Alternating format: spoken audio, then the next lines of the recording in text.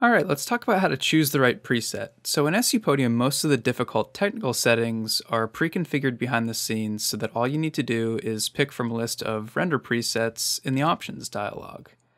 Now, this is different from some render engines that give you access to every single setting on a much more granular level, but we've configured Podium this way to simplify the render process and ensure that you'll be able to achieve good results without too much of a learning curve.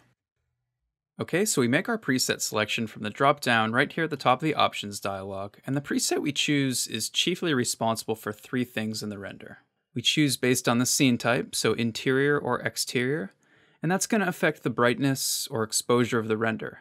Render quality, the presets are named according to their quality settings, default, high, fine, and QMC, and then render speed.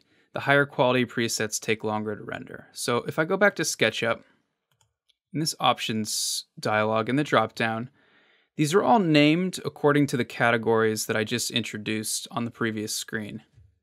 Okay, so scene type is a pretty intuitive choice. Half of these presets are labeled interior, half of them are labeled exterior, and you simply choose based on whether or not your model is open to the environment. So with the Barcelona Pavilion model, the sky is exposed, and I would use an exterior preset. In the kitchen, we're in an enclosed space, and so we would choose one of the interior presets. And the main difference between these is brightness. The closest thing in photography would be shutter speed. When you take a photo outside, the shutter's only open for a small fraction of a second, because if it stayed open any longer, the image would be overexposed.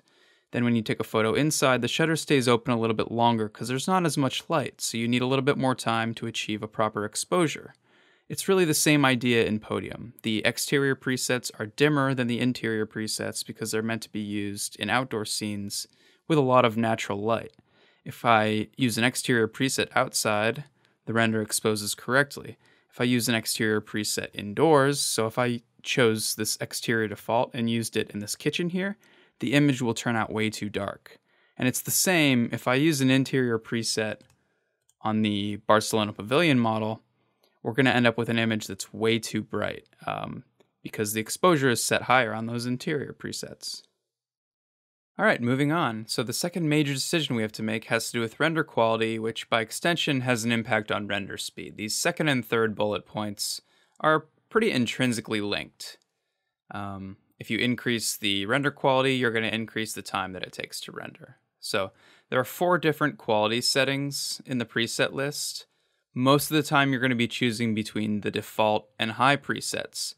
There's also these 2 categories at the end here, Fine AA, which stands for Fine Anti-Aliasing, and QMC, which stands for Quasi Monte Carlo.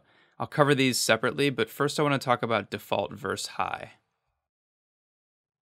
Okay, so I'm back in the kitchen scene, and as I mentioned, most of the time for a scene like this, we're going to be choosing between the interior default and the interior high presets. You could also use the interior bright variations if you needed more light. Now, default refers to default quality and high refers to high quality. So a typical workflow when working on an interior image like this would be to choose the interior default preset for all your test renders and probably bump the render size down to something like 640 by 480 or even the 1024 by 768. You just want to be efficient. We want test renders to be finished as quickly as possible. We don't want to be waiting 15 minutes between iterations. So if I set this to something like 640 by 480 and choose the interior default preset and then make a render, this is what I get. So this is a basic test image. It took 2 minutes and 45 seconds, and I'm on a laptop. It's a newer laptop with a 6-core i7. So even on a mobile CPU, we're able to get a test render out in under 3 minutes, as long as we use a small resolution and stick to that default preset. Okay, so let's say I'm at the point where I'm happy with this design and I'm happy with the way the test renders are looking, and I'm ready to create my final image. What I'm going to do is come back into the options menu, switch from interior default to interior high, and then bump my resolution up to whatever I need. So maybe that's 1920 by 1080, maybe that's even larger. Resolution has as much of an impact on render time as the presets do. So the larger this resolution gets, the longer it's going to take. But Typically for a final image, you're going to want to do at least HD resolution, 1920 by 1080. Okay, so what exactly do we gain when we switch from interior default to interior high? Well, the two most visible things are going to be lighting and edge quality. So we're going to get cleaner, smoother lighting and shadows, and we're going to get crisper, smoother, better looking edges. But let me bring an image up to show you what I mean. Okay, so here's the kitchen scene rendered with interior default, and it actually looks pretty good, but there are three shortcomings that I just want to point out. So over here in the corner, we can see that the shadows are just a little bit blotchy. And this is one thing that the high preset will help. We'll get a much smoother result, sort of like we see over here where there's more light, and we won't have these splotchy shadows. The other two things are anti-aliasing, which I've mentioned in the past, but you can see this jagged edge up in the corner here. And then also on this blurred reflection, it's pretty noisy. And these are all things that the high presets are going to help with. But overall, this image actually looks pretty good. And that's because this kitchen only uses natural light. And Podium is very efficient at processing and rendering natural light from the physical sky simulation. It's when we start to use artificial lighting that the difference between the default and high presets becomes more pronounced. So I'm going to switch views and show some comparison images with artificial lighting. Okay, so I'm back in SketchUp, close the options dialog, and I'm going to switch to this scene called default versus high. It's just going to swing the camera around, and the big difference is that whereas the kitchen had no artificial lighting, this scene actually has 5 artificial lights turned on. So we've got this lamp over here on the living room assembly, and then these 5 recessed lights on the ceiling are also turned on. The other thing that I've done for this example is turned off SketchUp shadows, and here in the styles shelf, I've selected the Podium Twilight style. So instead of having bright sunlight streaming in through these windows, we're going to have a relatively dim sky and very little natural light coming in. And instead, we're going to rely entirely on these 6 artificial light fixtures. So what we've done is switched from a situation that's relatively simple and fast for Podium to calculate in the first image to something that's a lot more computationally difficult with all these artificial lights and very little natural light from the sun. Okay, so real quick, my render settings for this first example. I'm just using the viewport resolution. I'm using the interior bright default preset. Under the environment tab, I've got the background set to default, so we're going to be using the twilight style as the background.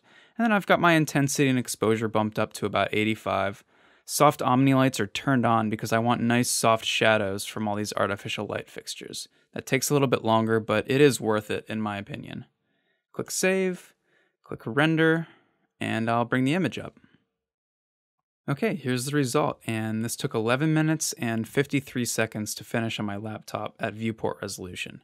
And again, it's a pretty good image, but we start to see some problems right off the bat. So we still have this blurred reflection noise that I showed you in the first kitchen image, but that's relatively minor compared to what I'm seeing up here along the top of the image. So all along this line, we're getting incorrect light distribution. And that's just because we're using the default preset. It doesn't have enough samples and light bounces to fully resolve these photons correctly.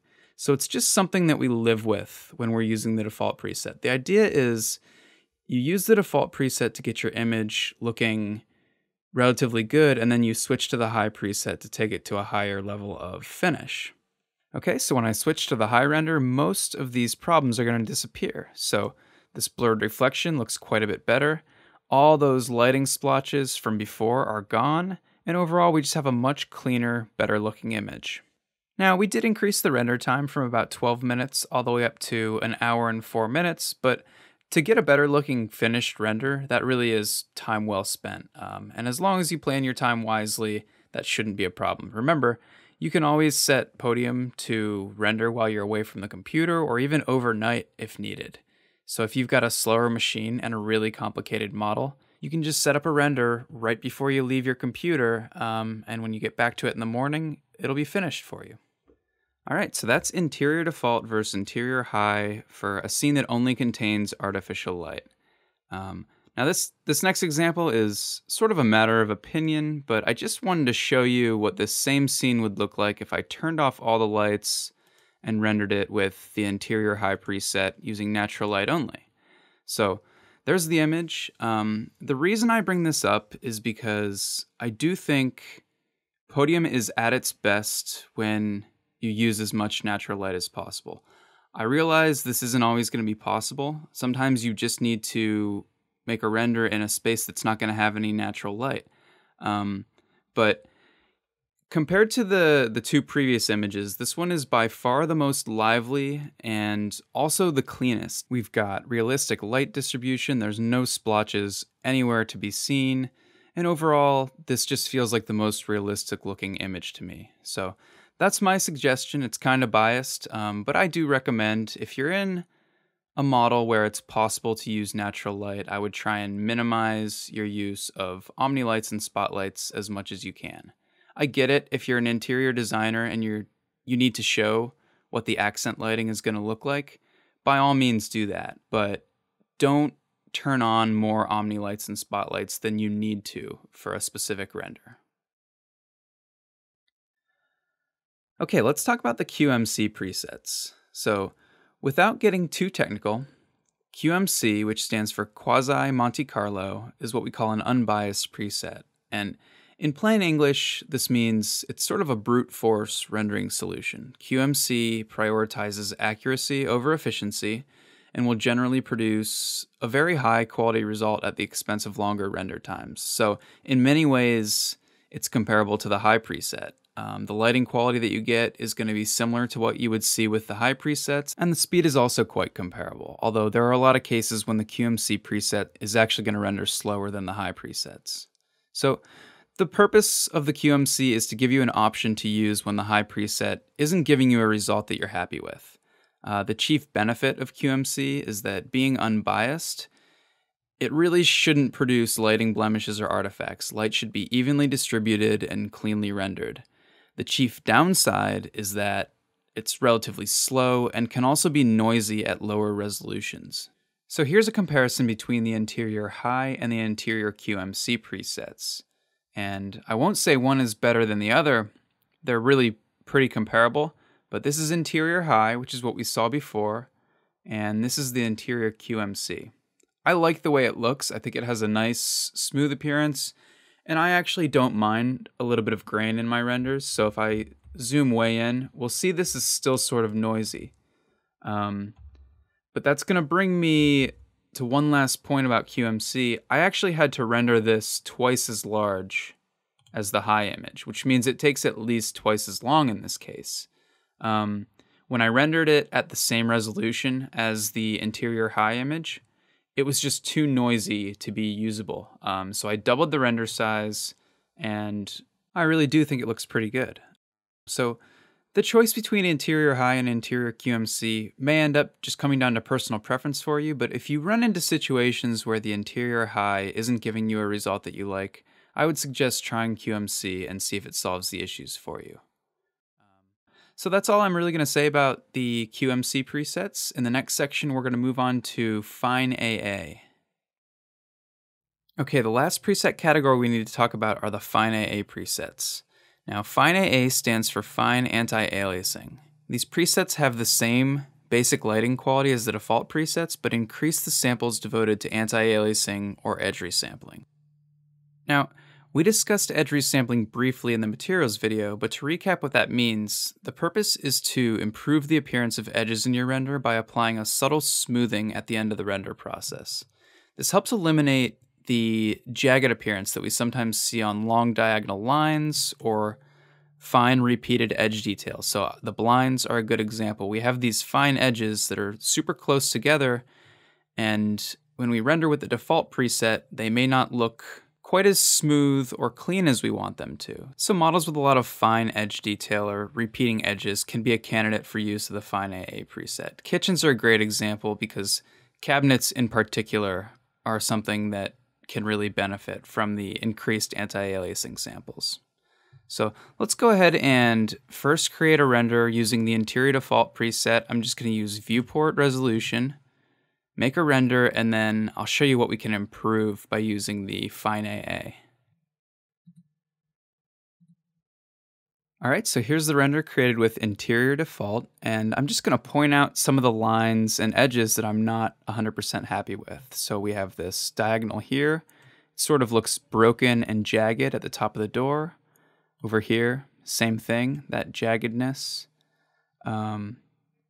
These blinds, which I've pointed out previously. And then finally, there's some places that are more subtle but still could be better.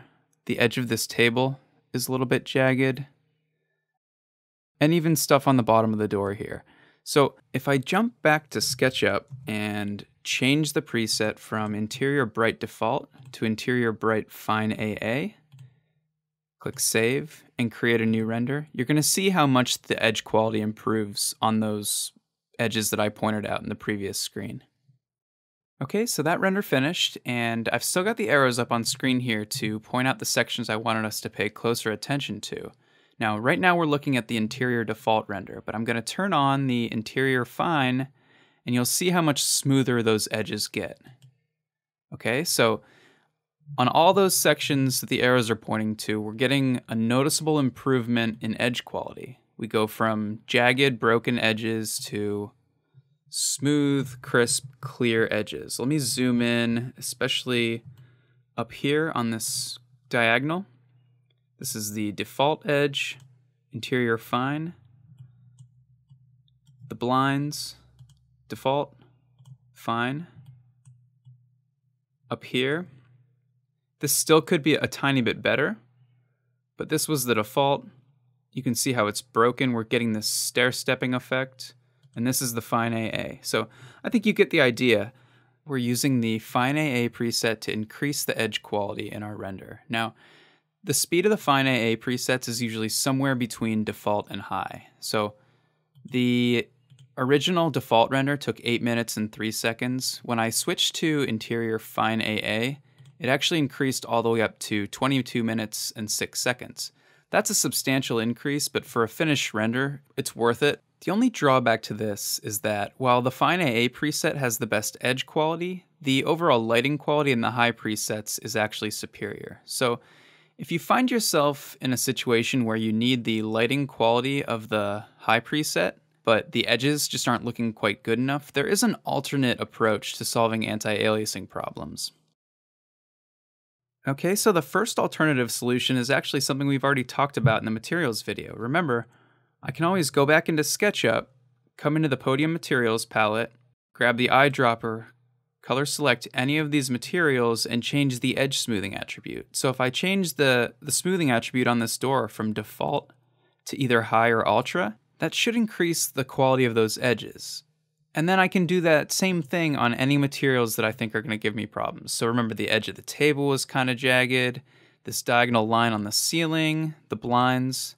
Okay, so that's one way to take advantage of the increased lighting quality in the interior high preset, but still get a boost to your anti-aliasing on certain materials in your scene.